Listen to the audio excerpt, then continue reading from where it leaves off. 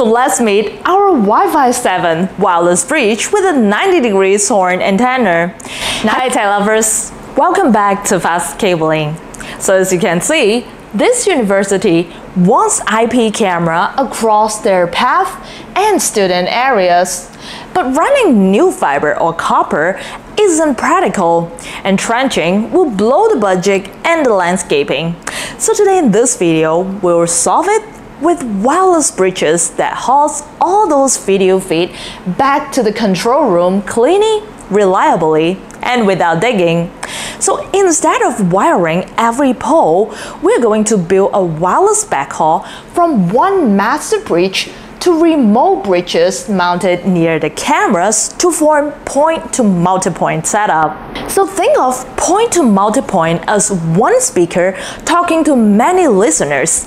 The base station sits on a high point like a rooftop or a central pole, and around the campus, small receiver units called remotes or subscriber bridges listen and repeat that connection locally so they can carry video back to the master. So traditional wireless bridges often use narrow beam that cover a slice of the horizon, often around 30 degrees. That's great for a single link, but not so great when your cameras fan out around the campus. So our 90-degree horns lets one master cover a broad sector, often replacing 2 or 3 narrower setup. So with one sector, now we can cover around the entire side of the campus. And you should start with a map. When planning, you should mark every camera pole on the map, then pick a high central mounting point with a clear line of sight. Rooftops would be perfect. So let's meet our Wi-Fi 7 wireless bridge with a 90-degree horn antenna. 90 degrees means each base station can blanket a broad sector 3 times wider than the usual 30 degrees. And with one base station, we cover a full quarter of the campus. That's perfect for a courtyard or an entire side of the school. And because it's Wi-Fi 7, so you're getting next-gen efficiency. And the wireless bridge enclosure is rugged and IP67 rated. That means it's built for weather, rain, dust, and temperature swing. And you can power and uplink it directly through power over Ethernet. PoE sends power over the Ethernet to the bridge. But for long backhaul runs, fiber is a great choice to carry the data back to the core with minimal loss. And if you want a deep dive on outdoor PoE and fiber design, you can check out our previous video after this one. And next, let's begin our setup together. So our Wi-Fi 7 wireless bridge is going to set here at the base station, and we're going to connect 3 remote units. First bridge is going to connect to an IP camera, and the second bridge is going to connect to an wireless access point. That's right, we can also connect to a wireless access point to broadcast Wi-Fi around the campus. And to our third one, we are going to connect to another IP camera. Let's begin here. I'm going to use an Ethernet cable to power up our wireless bridge and use another cable to connect to the IP camera. The wireless bridge is going to connect to the PoE port to get power, and the IP camera connecting to the LAN port so we can send video data back to the master bridge through our remote bridge. Coming to the second one, we are going to do exactly the same. PoE for the wireless bridge, LAN port for our wireless access point. Now let's power it up. Alright. And coming to our last bridge here. Again, using an Ethernet cable to power our wireless bridge through the PoE port.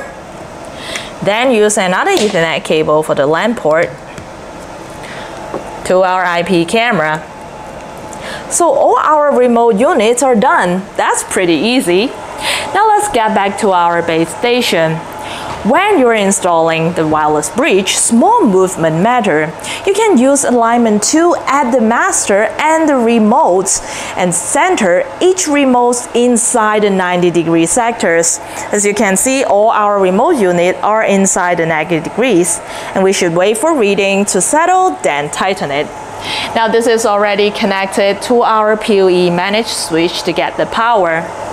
We're going to use another short patch cord to connect the router to our managed switch, and from our managed switch to the network video recorder, so we can display video footage on our monitor. So the whole setup is done. Now you're looking at our big screen monitor, and we already get one camera live because the third wireless bridge, the client bridge, is already connected to our master bridge, but not this one.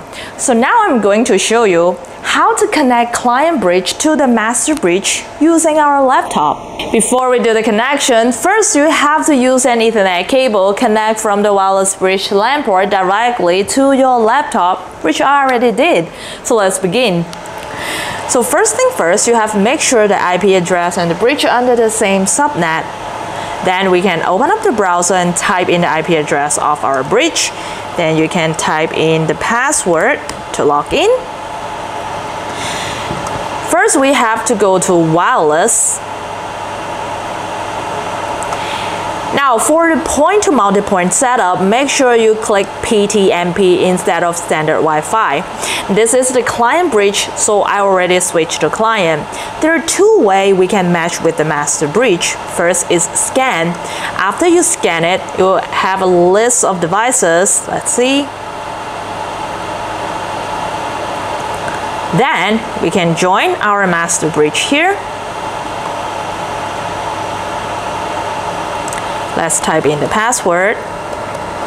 Or second way, we can type in the SSID and the password. Now for indoor testing, we are using power around 10 or 11. But when you're doing it outdoor, make sure you max it. Now let's down it to 10 so we can detect each other in such a short distance. And everything else are defaulted. So now let's hit save and apply and wait for it to connect.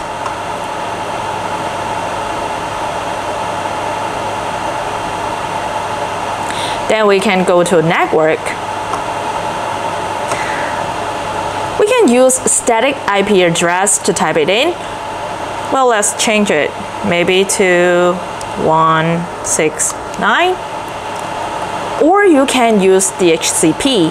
But when you're using DHCP, make sure you download a dedicated software to discover the IP address. It's also able to manage VLAN. So now let's save and apply.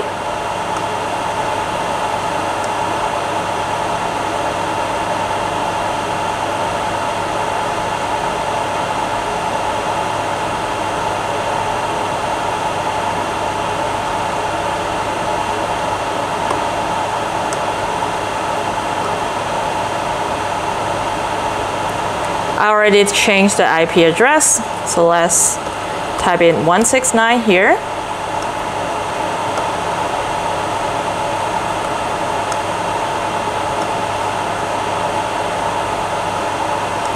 Type in the password again. So here we go. Now our client bridge is already connected. Now let's reconnect our IP camera and see if we can get the video feed. Move on to our network video recorder. Let's search. Now I'm seeing two cameras coming up. Let's add it to the network video recorder.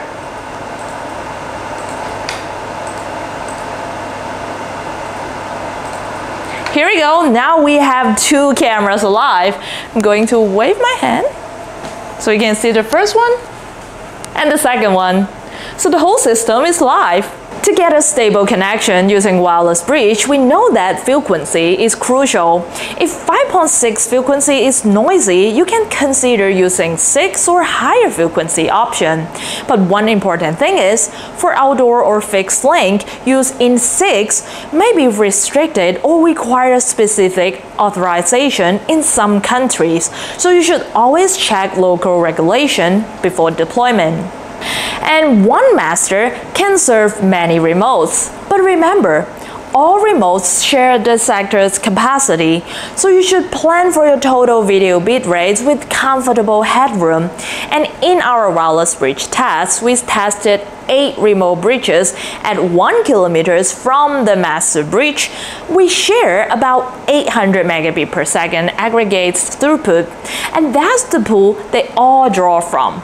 So you should allocate per site's bit rates accordingly and leave margin for peaks, retry, and maintenance. And if you get unstable link, you can always recheck line of sight and alignment storms. And if interference creeps in, you can always rescan or shift frequency channel. So today, we stood up a point-to-multipoint backhaul for IP cameras master on the rooftop and remotes on poles. The result is reliable video to the control room without trenching. And if you're planning your own campus or large outdoor deployment, you can feel free to drop your questions below. And if this helped, make sure to like the video, subscribe, and share it with your friends. And I'll see you in our next one.